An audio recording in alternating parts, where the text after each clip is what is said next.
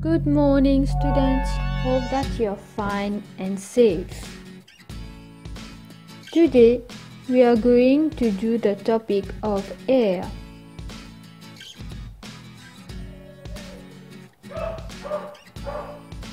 As you may know, air is present everywhere around us.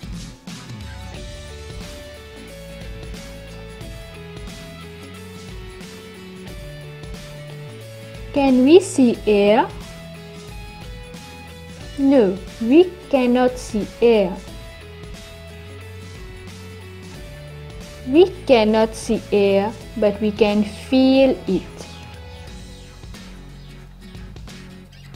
Does air has a taste?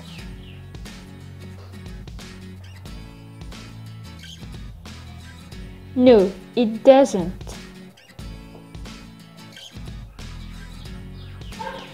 What are the properties of air? Air has no color, so it is colorless. Air has no smell, so it is odorless, and air is tasteless. Now, let us talk about the presence of air. Look at this picture. Where are the can and the bottle found?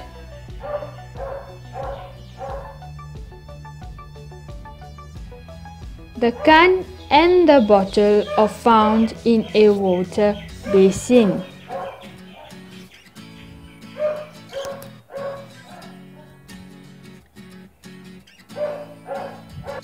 What is coming out of the can and the bottle?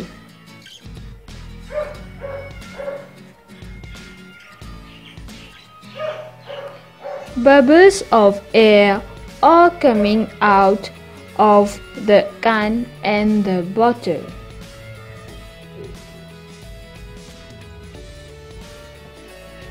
Now, what does this experiment show us?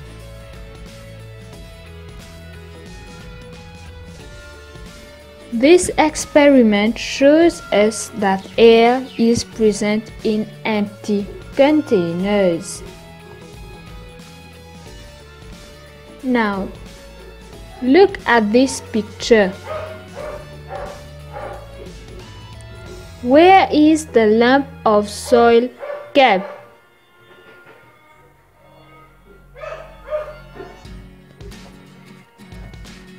The lump of soil is kept in a jar containing water.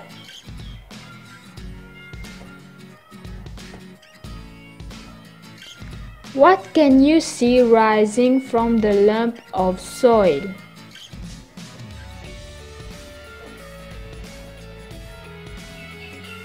Bubbles of air. What does this activity show us? This activity shows us that air is present in the soil.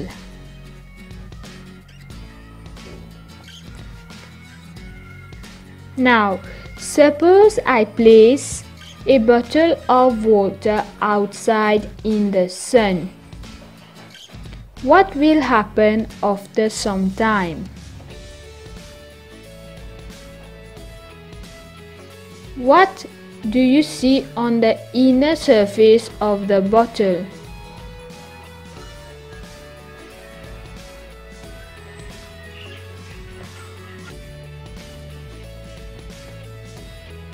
There are air bubbles on the inner surface of the bottle.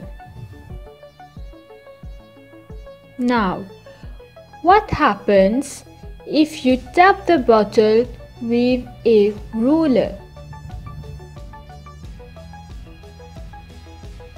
The air bubbles will rise up.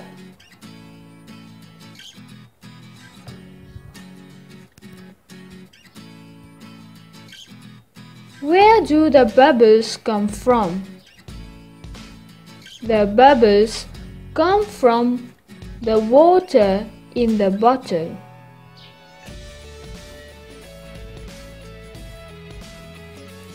What does this activity show us? This activity shows us that air is present in water.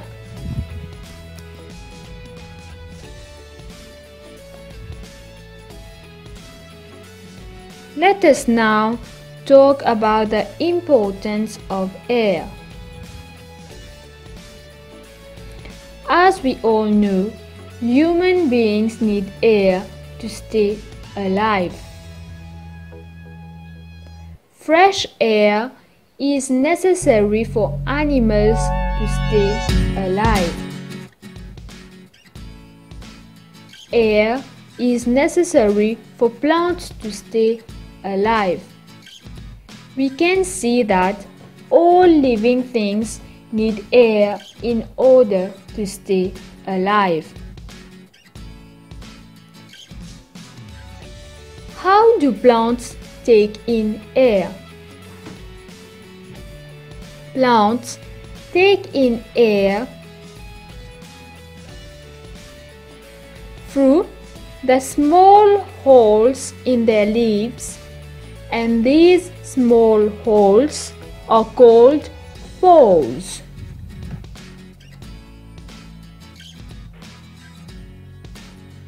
Air is also necessary for burning to take place. As you can see in the picture, I have two candles, candle A and candle B. Both candles are burning. Candle B is covered with a jar. Now, according to you, what will happen after some time? After some time, candle B will stop burning. Why? Candle B will stop burning because it does not get a continuous supply of air. While burning, carbon dioxide is produced. So, the presence of carbon dioxide in the jar has helped to put out the flame of candle B. What does this experiment show us? This experiment shows us that air is necessary for burning.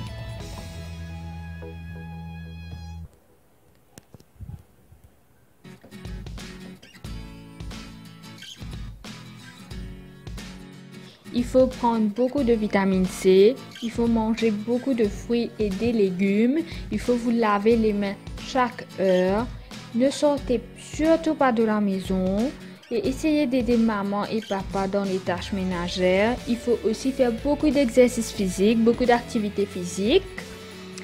Aussi, il faut faire des devoirs, il faut réviser et surtout prenez soin de vous et de votre famille.